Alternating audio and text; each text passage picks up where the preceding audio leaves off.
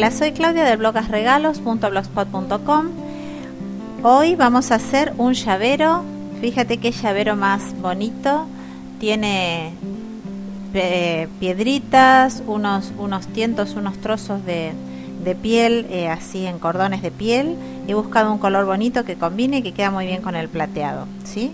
Vamos entonces a aprender a hacerlo. Es muy fácil y lo primero que voy a hacer, te voy a decir cuáles son los materiales que necesitamos.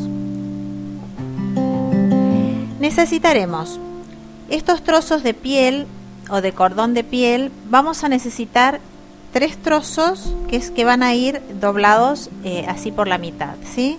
Más o menos estos tienen unos 10 centímetros y uno un poquito más largo de unos 15, para que nos queden desiguales.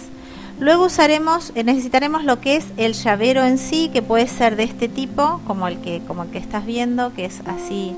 Este es muy de varón, o si no el tradicional, ¿sí? Que es directamente donde ponemos las llaves. Después vamos a necesitar alguna piedrita que vaya con su correspondiente cadena para colgarla, algún tipo de dijecito, ¿sí?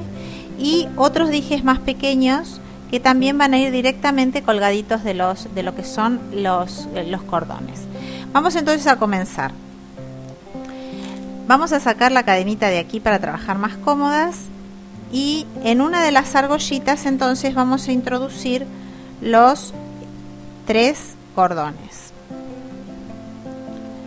Pasamos los 3 y los vamos a poner a con los largos que deseemos, como decíamos, un poquito desiguales. Los 2 más largos y los otros 2 que quedan más cortos. Entonces, una vez que los tenemos así, los acomodamos aquí arriba, porque los vamos a unir todos con una argollita. Yo la tengo aquí. Esto es para que no se nos abran demasiado y se nos mueva demasiado lo que son los tientos. Entonces los pasamos por dentro y lo vamos a cerrar a la argolla para que nos quede ahí aprisionando en este caso son 6 cabos que tiene 6 cabos de cuero, ¿verdad? De piel.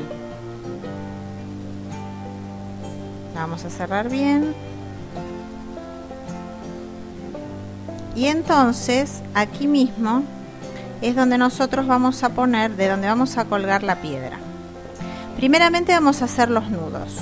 Yo voy a hacer un nudo para que quede justo aquí, bien cerca. Los nudos van donde tú quieras, a las distancias que tú quieras, y son nuditos normales, ¿sí? Vamos a hacer un par de nudos aquí arriba para impedir que caiga la argollita, que es un poquito más grande. En este otro que yo hice, ves que la argolla es bien pequeña y lo sostiene. Pero bueno, por eso si tienes una que es un poquito más grande, igual te sirve. Entonces en los 2 más largos les vamos a hacer los nudos para sostener que la argollita no se nos caiga. Y después vamos a hacer nudos en las puntas de todos los cordoncitos y en alguna otra parte del cordón. Por ejemplo, los más largos le podemos hacer uno al medio también. Hacemos todos los nuditos. Bueno, fíjate, aquí ya hemos hecho todos los nuditos, le hemos colgado la piedrita y el dije de la misma argolla que pusimos aquí al principio, y ahora le vamos a poner en los 2 más larguitos, en los 2 cordoncitos más largos, le vamos a poner estos dijecitos directamente puestos sobre lo que es el cordón. Esto lo ajustamos directamente con la pincita. Y ya entonces lo tenemos prácticamente terminado. Los dijecitos tú los puedes comprar, los puedes también sacar de algún collar o de alguna pulsera que tengas que ya no usas. Como siempre te digo, está muy bien el reciclar. Y a veces tenemos pulseritas o que se nos han roto o que no nos terminan de gustar, o incluso collares. Entonces siempre podemos usar uno de esos dijes. A ver si puedo ponerlo así. Entonces ahora simplemente ajustamos Vamos a ver que nos quede. Esta lo voy a poner un poquito más arriba. Y ya está.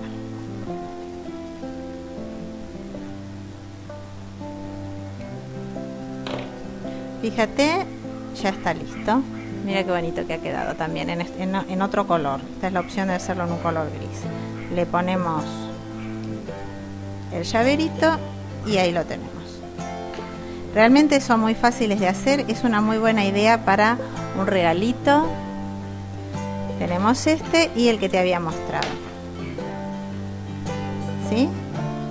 Puedes usar tu imaginación totalmente en este trabajo, hacerlo de colores diferentes, ponerle en vez de dijecitos perlitas, lo que tú quieras, ¿sí? La idea es mezclar diferentes elementos y distintas texturas para que nos quede algo lindo. Espero que te guste esta idea, déjame tus comentarios, también en nuestro Facebook que está siendo muy visitado, entra allí para dejar tus comentarios y tus ideas y nos vemos en la próxima.